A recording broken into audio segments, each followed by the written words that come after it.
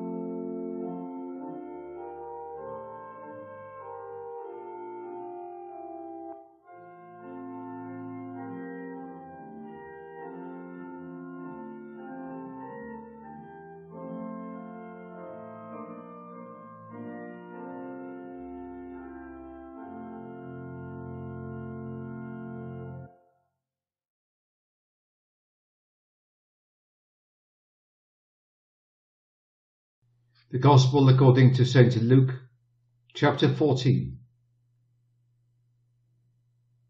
Jesus said to him, "A certain man made a great supper, and he invited many people. He sent out his servant at supper time to tell all who were invited, 'Come, for everything is ready now.' And they all, as one, began to make excuses. The first said to him, 'I have bought a field, so I must go and see it. Please excuse me.'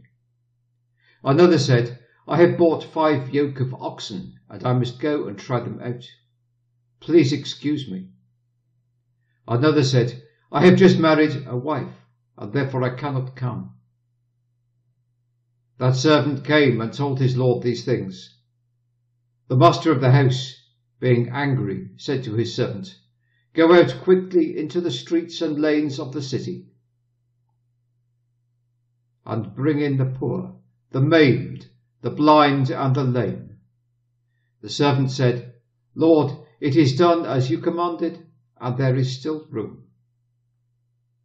The Lord said to the servant, 'Go out into the highways and the hedges, and compel them to come in, that my house may be filled. For I tell you that none of those men who were invited will taste of my supper.' This is the word of the Lord. Thanks be to God."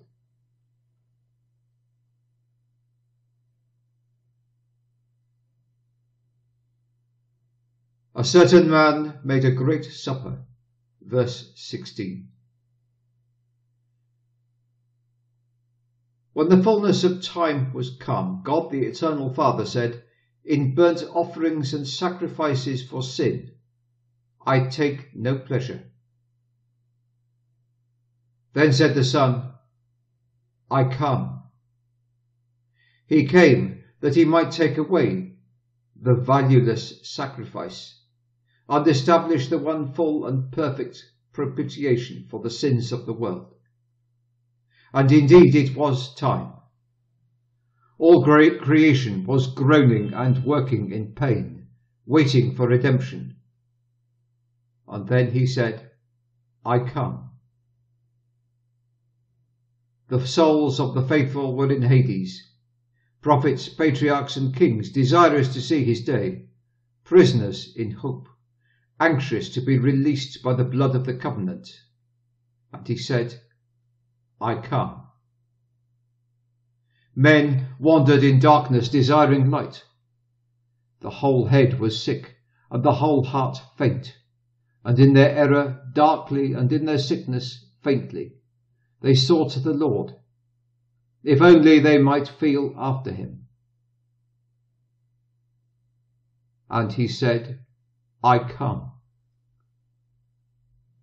They did not know the way of God, how they might walk, and they needed a guide.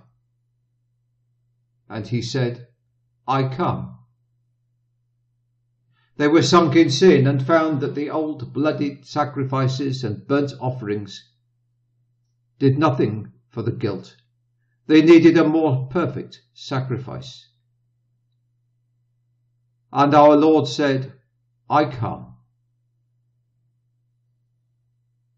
They knew not what the nature of God was, and they made for themselves gods in the likeness of men. How would they know without a teacher? And Jesus Christ said, "I come." At this day, his answer is still promptly when he is needed, "Look, I come." Does any father desire his little one to be taken into the arms of Christ and blessed? "I come." Does any man need direction, guidance, help in the way of life? "Look, I come. I will never leave you, nor will I ever forsake you." Does any desire sustaining food along the way? He says, "I come, and the bread I give is my flesh, which I give for the life of the world. Is any of you burdened with the weight of sin, anxious for pardon and reconciliation? I come, and even though your sins are scarlet, they shall be made as white as new wool. Already in sorrow with a sore heart, I come to bind the broken-hearted. Are any of you dying? He is still ready with his answer. I come, and when you go through the waters, I am with you. How striking is the readiness of our blessed Lord. Let us now look at today's Gospel and see how this is met by man. Christ is represented as having made a great supper, the Holy Eucharist, and to that he invites us all. And he sends out his messengers, bidding them to come. But they all, with one consent, begin to make excuses. The messengers go to the man who has bought oxen and invite him to the supper of the Lord, and his answer is, "Leave me, I must be excused." They go to the man who has bought a farm, and his answer is, "I beg you, excuse me." They go to the man who has married a wife, and his answer is, "I cannot come." I come, says our Lord. I cannot come, says man. I come to man, says Christ. I cannot come to Christ, says man.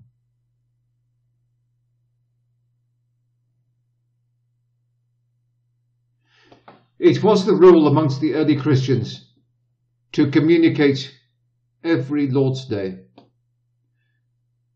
The rule of the Church is laid down in its service books, then ordered that all who were open and scandalous livers, all those who had committed a deadly sin and had not been reconciled to God, should leave church before the consecration, after the Gospel.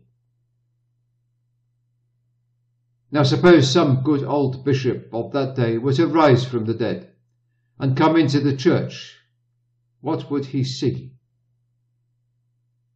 Directly the sermon is over, a rush of everyone in the church, men, women and children, out of the door, and only maybe 2 or 3, maybe a few more, remaining to share in the Lord's body. That is what he would see. And what would he say? What is this? All these notorious sinners, all these open profligates, all these burdened with mortal sin, cutting them off from the grace of God. Take me back to my grave, for I don't want to see any more of such horrible days.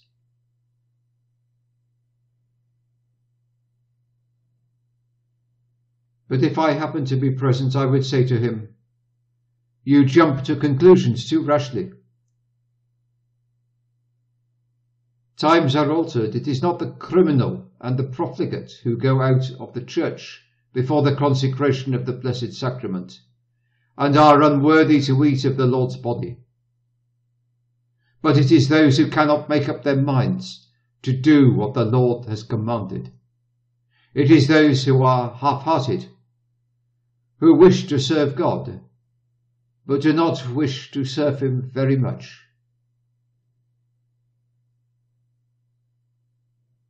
Then, I doubt not, the old bishop would turn upon me with a wrathful face and say, "Then let me go back to my grave, for this is far worse, 1,000 times worse.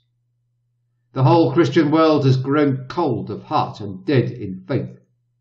If all with one consent begin to say, 'I cannot come,'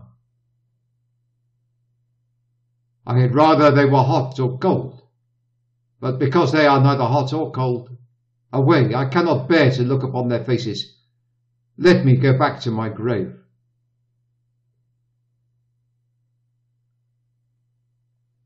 I know what is passing in your minds as well as if you had skulls of glass. And this is what I see that not a few of you are thinking. Here he is again, the old fool, always hammering away at communion. Can't he leave us alone? Why doesn't he talk to us about something else? Let him preach to us some real stinging gospel truth and make us wince. Anything but this eternal preaching about how we should come to communion. Let me tell you why I preach about this, and hammer at it again and again. Because it is a good, stinging gospel truth, and the grumbling that goes on is because your consciences wince at what I have to say. Listen, for once upon a time other people talked like you. When the children of Israel came out of Egypt, God in mercy sent them bread from heaven, manna, to feed them on their way through the wilderness. What did the people say in return for this blessing? Were they grateful? Were they eager to gather up the food of the angels? No way. For they sat and grumbled at the entrance to their tents and said, Our soul is dried away. There is nothing besides this foul manna before our eyes. Put into modern language, we might say, Our souls have dried up for the lack of preaching of free justification, and no good at all in keeping the law. We don't want any of your sacramental teaching, no communion for us, we can do without it. Our soul abhors this light food. As for this Holy Communion, there is nothing but that preached to us, year in, year out. Well, how about this? If this sacramental teaching is not God's own blessed gospel, there is no meaning in words. I have never said anything so strong, and this is what Christ himself spoke. I am the bread of life. Your fathers ate manna in the wilderness and are dead. I am the living bread which came down from heaven, and if any man eateth this bread, he shall live for ever. The bread that I will give is my flesh, which I give for you, for the life of the world. Truly I say to you, unless you eat the flesh of the Son of Man and drink his blood, you have no life in you.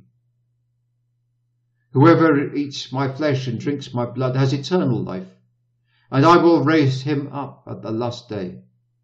For my flesh is meat indeed, and my blood is drink indeed. Now, mind you, when Jesus said this, many of his disciples said, This is a hard saying.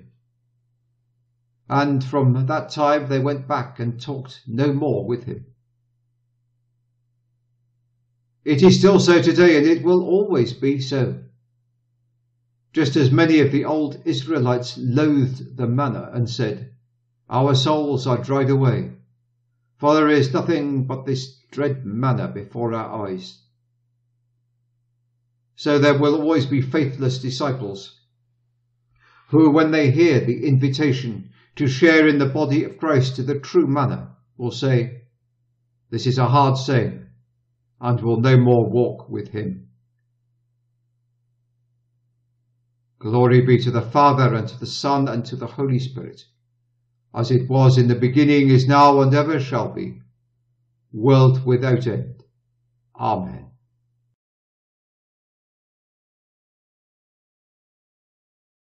From paragraph 13 of our Order of Service. I believe in one God, the Father Almighty, maker of heaven and earth, and of all things visible and invisible, and in one Lord Jesus Christ, the only begotten Son of God, begotten of his Father before all worlds, God of God, light of light, very God of very God, begotten, not made, being of one substance with the Father, by whom all things were made, who for us men and for our salvation came down from heaven, and was incarnate by the Holy Ghost of the Virgin Mary, was made man, and was crucified also for us under Pontius Pilate. He suffered and was buried, and the third day he rose again according to the Scriptures, and ascended into heaven, and sitteth at the right hand of the Father. And he shall come again in glory to judge both the quick and the dead, whose kingdom shall have no end.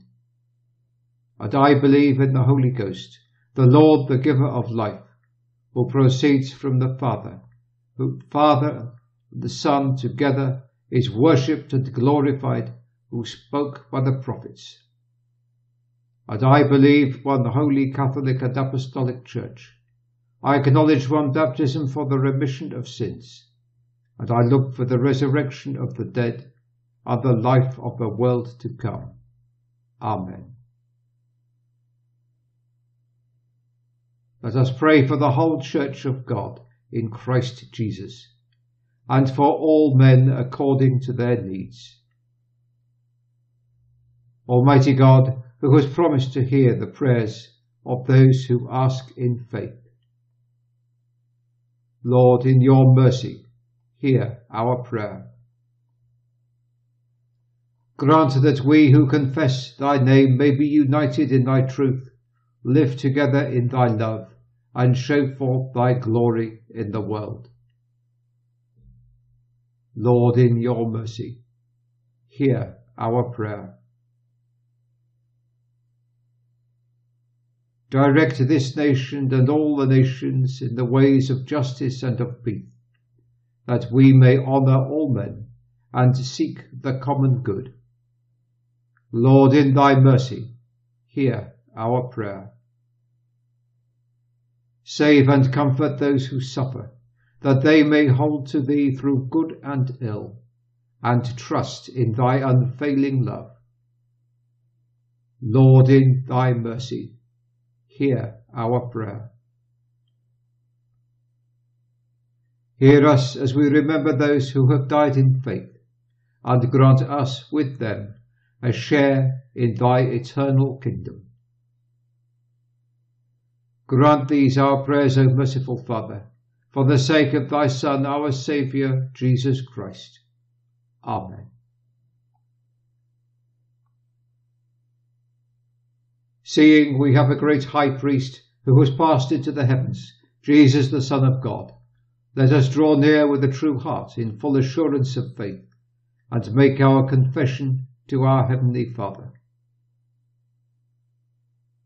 Almighty God, our Heavenly Father, we have sinned against thee, through our own fault in thought and word and deed, and in what we have left undone.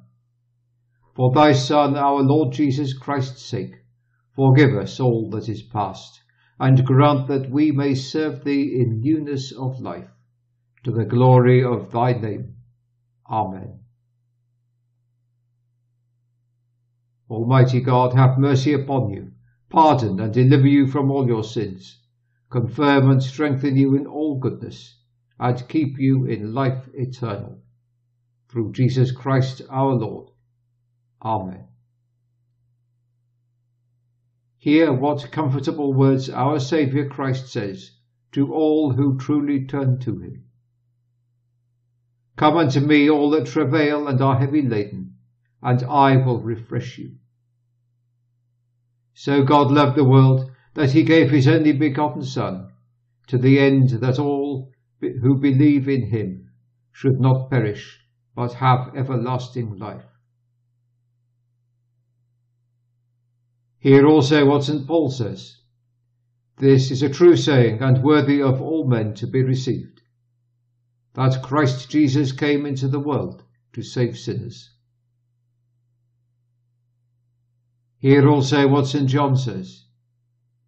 If any man sin, we have an advocate with the Father, Jesus Christ the righteous, and he is the propitiation for our sins.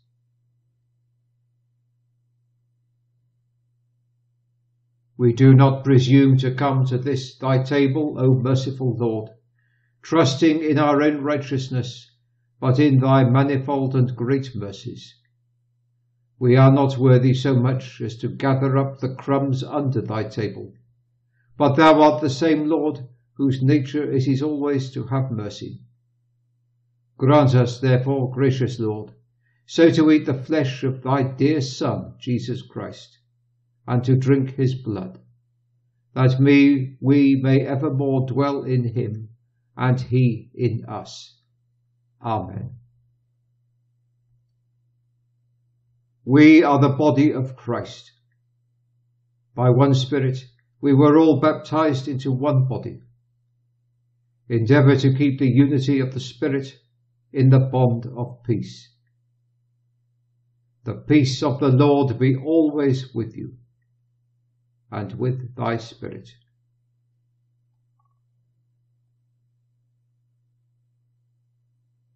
The Lord be with you, and with thy spirit. Lift up your hearts. We lift them up unto the Lord. Let us give thanks unto the Lord our God. It is meet and right so to do. It is very meet, right, and our bounden duty, that we should at all times and in all places give thanks unto thee, O Lord, Holy Father, Almighty, everlasting God, through Jesus Christ, thine only Son, our Lord. Because through him thou hast created all things from the beginning, and fashioned us men in thine own image. Through him thou didst redeem us from the slavery of sin, giving him to be born as man, to die upon the cross, and to rise again for us. Through him, therefore, with angels and archangels, and with all the company of heaven, we laud and magnify thy glorious name, evermore praising thee and singing,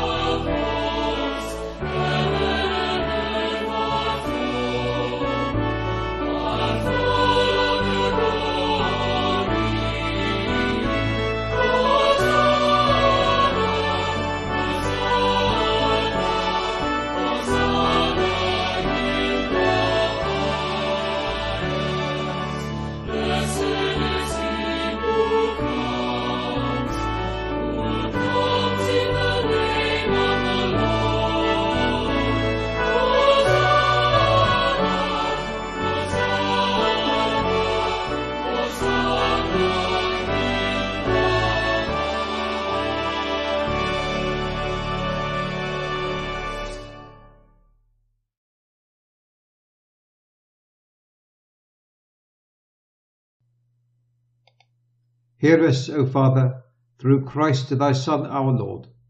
Through him accept our sacrifice of praise, and grant that these gifts of bread and wine may be unto us his body and blood. Who in the same night that he was betrayed took bread. And when he had given thanks to thee, he broke it, and gave it to his disciples, saying, Take, eat. This is my body, which is given for you. Do this in remembrance of me. Likewise, after supper, he took the cup. And when he had given thanks to thee, he gave it to them, saying, Drink ye all of this, for this is my blood of the new covenant, which is shed for you and for many for the remission of sins. Do this as oft as ye shall drink it, in remembrance of me. Wherefore, O Lord, with this bread and this cup, we make the memorial of his saving passion, his resurrection from the dead, and his glorious ascension into heaven. And we look for the coming of his kingdom.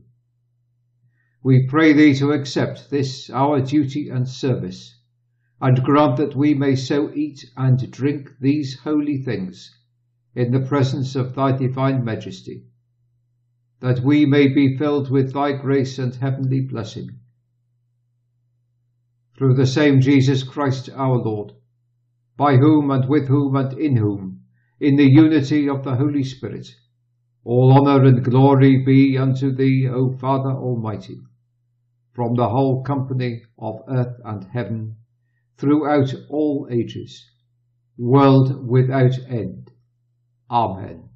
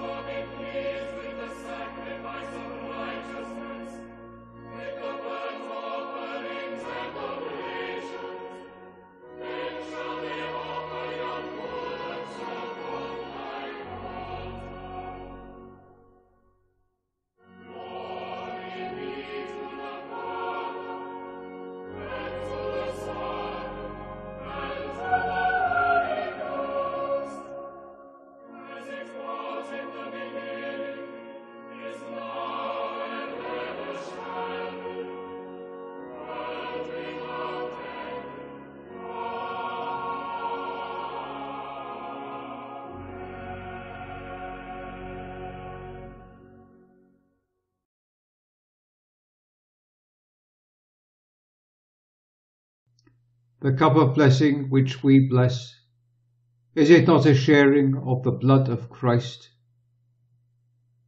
The bread which we break, is it not a sharing of the body of Christ? For we, being many, are one bread, one body. We all partake of the one bread. O Lamb of God, that takest away the sins of the world, have mercy upon us. O Lamb of God, that takest away the sins of the world, have mercy on us. O Lamb of God, that takest away the sins of the world, grant us thy peace. Let us pray. As our Saviour Christ has commanded and taught us, we are bold to say, Our Father, who art in heaven, hallowed be thy name. Thy kingdom come, thy will be done, on earth as it is in heaven. Give us this day our daily bread, and forgive us our trespasses, as we forgive those who trespass against us. Lead us not into temptation, but deliver us from evil. Amen.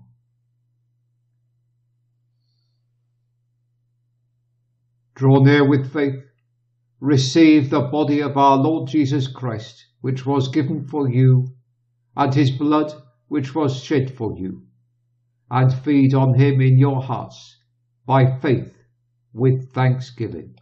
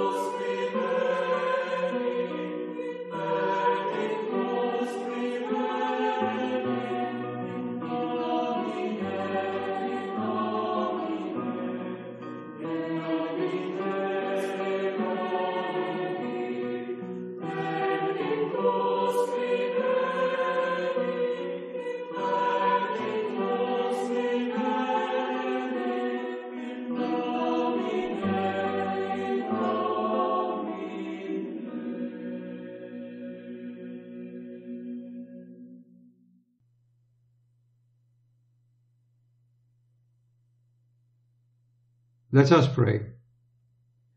Almighty and ever-living God, we thank thee that thou dost feed us in these holy mysteries with the body and blood of thy Son, our Saviour Jesus Christ, and that thou dost keep us thereby in the body of thy Son, which is the blessed company of all faithful people. And we pray thee that we may continue as living members of that holy fellowship, and do all such good works as thou hast prepared for us to walk in.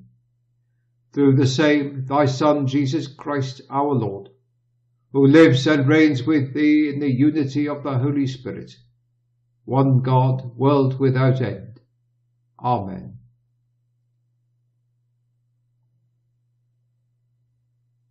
The Lord be with you, and with thy spirit. Go forth in peace. Thanks be to God. The peace of God, which passes all understanding, keep your hearts and minds in the knowledge and love of God and of his Son, Jesus Christ our Lord. And the blessing of God Almighty, Father, Son, and Holy Spirit, be among you and remain with you always. Amen.